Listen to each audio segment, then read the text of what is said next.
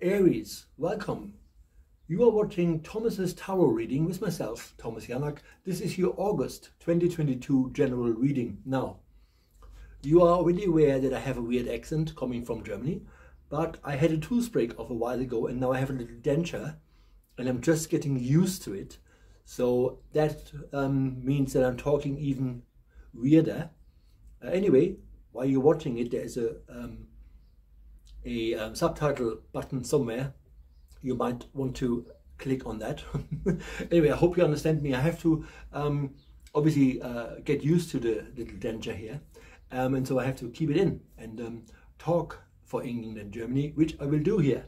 Anyway, what we're going to do, we will look at your entire month and we will divide it into sections so it is easier for you to actually understand it and actually get more out of it. And what we will do is we will look at the overall energy for the month of August 2022 for the sign of Aries, before we then move on to your emotional core. And the emotional core is about healing that needs to happen, old trauma, or maybe love is coming in, that sort of thing, before we then finally move on to opportunities. And opportunities, for the most part, are about what sustains you financially, if that makes sense. That being said, I only work here. What that means is I'm the medium. Medium means the guy in the middle. Whatever the guides show me or say will come up. And if they change the rules, there's nothing I can do. But for the most part, it will go down just the way I just said it. In any case, if you like my work, you can like, subscribe and share. This will help the channel to grow. It's much appreciated. Also, if you like my work, you can actually buy me a coffee now on buymeacoffee.com/medium Thomas. That's buymeacoffee.com/medium Thomas. Okay, Aries, are you ready?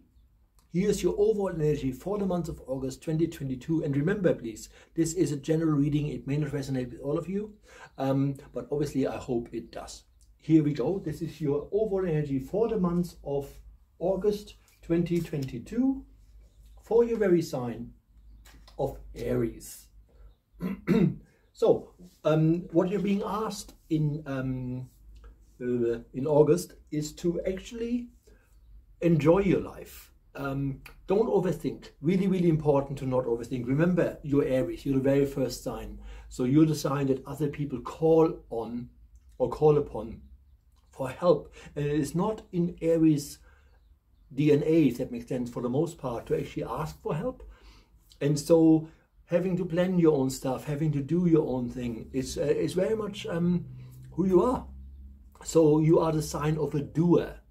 But all the guides are saying is, in August, let it all go with the flow and just enjoy your life. And also do ever express yourself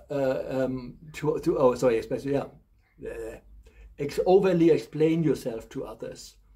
Because that is another thing that comes up. What the guides are asking you to do is to stand in your truth, be truthful to yourself, be who you are, right?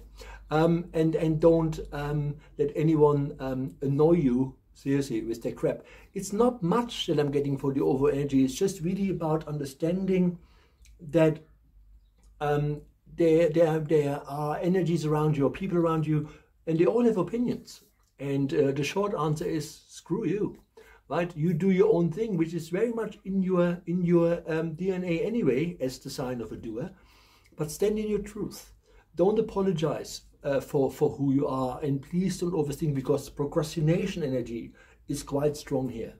So please, please, please be yourself. And if anyone has a problem with it, send them on their way. Okay.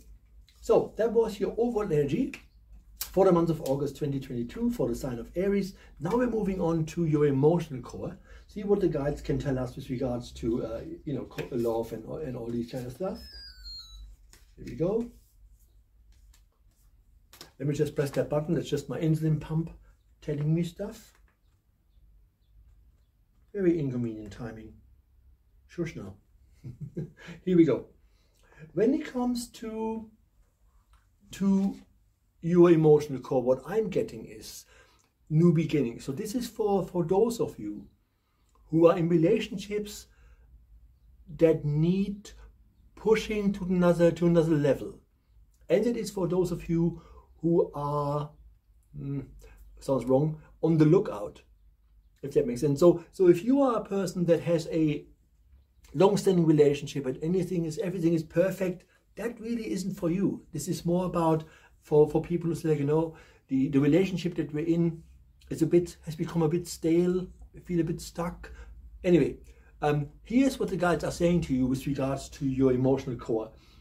Interestingly, in August 2022, Aries, you're not asked to do an awful lot of healing. You're not going through shadow work. You're not asked to contemplate life. This is really, you know, hopefully a very warm month, and you just enjoy yourself. This is the main message for you. Ultimately, with regards to your love life, this is what they're talking about.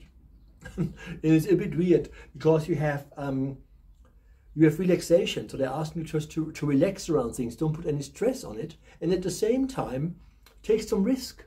Right? So if you are interested in someone, the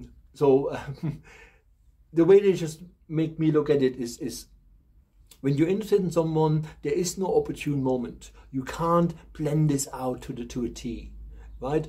Just, you know, grow some balls, literally, or maybe not literally, but, you know, grow a pair, go and speak to that person that you're interested. Take some risks, because interestingly enough is that when it comes to relationships, whether or not they're already existing or are in the planning stage, or you are planning to bring this to another stage, it is important because you have to take risks here. So saying to someone, are we still a team? Are we taking this to another level? And what is the other level? Really, communication seems to be really, really important, because ultimately your outgoing energy here for your love life is potential. So the more you are upfront about what it is you want to change and what it is you really would like the relationship to be, the easier this actually is to be achieved.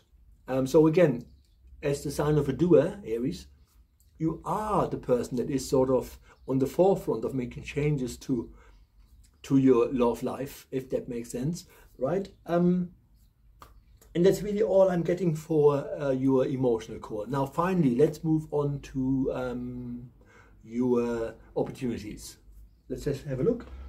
What kind of opportunities are coming in the months of August? Well, at the moment, I'm using 2 decks of Denise Linn. So I'm really interested. I change decks up every now and then. And this morning I was drawn to 2 decks of Denise Linn. Speaking of card decks, I mentioned this in the last month that we're working on. I'm working on a card deck with a good friend of mine. And when you watch this video till the end, you will have a minute video towards the end about how the cards actually look like and how the deck is coming along, because there will be a Kickstarter very soon. Please, please, please support this if you can. And also, it's a new deck. It's bloody awesome anyway to have a new deck, right?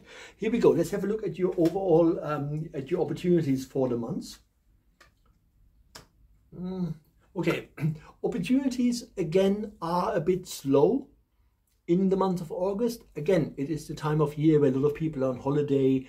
It is the time of year where a lot of people, you know, schools are breaking up and all that. So it's difficult to plan proper things with regards to opportunities, because it is the month where a lot of people are, where their minds are not with a lot of things, but maybe, you know, relaxation. Anyway, what you have is embracing enthusiasm. Embracing enthusiasm is a really weird term. It literally just means to be loud. You know, if you want to achieve something, if you want to have opportunities, speak up, right? It's not so much that you should be pestering people, but if you saw an ad about a job, or you walk past a shop and it says, oh, you know, job available or something, be proactive. Go in. Tell them I want this. Same with moving. I'm getting the motion of movement. So if you are feeling about moving, don't leave it to chance. And don't just go to one company that helps you look for houses, if that makes sense. So again, so with regards to opportunities, in order for them to come to you, you have to go out. Not so much looking for them, but they will present themselves to you. But you have to pounce on them much more. And the good thing here with regards to your opportunities is you have to protect it by Angel's card. And that just means, again, it's a big term, it's just, you know, symbolism. Ultimately, what the guides are saying is, while they're asking you to be proactive, they're not asking you to be panicky, right? If things are not for you, they're just not for you. It is that simple. So don't panic, don't overly think, oh, now I have to be super proactive. That's not what it is. But if you just hang back, and obviously opportunities cannot find you. Okay, guys, that's all we got. You are watching Thomas's Tower reading with myself, Thomas Janak. Please like, subscribe, and share widely. And see you all next month. Bye-bye.